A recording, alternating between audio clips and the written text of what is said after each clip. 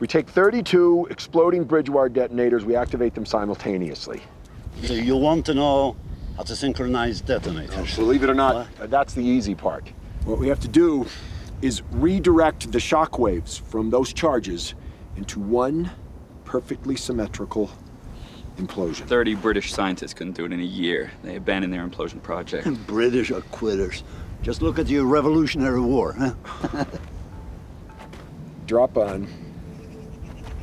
3, 2, 1.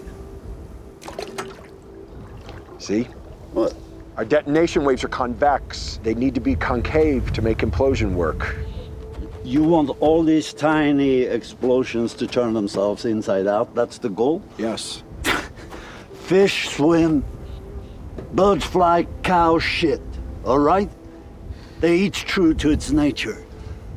An explosion goes boom. The force of energy expands. Right.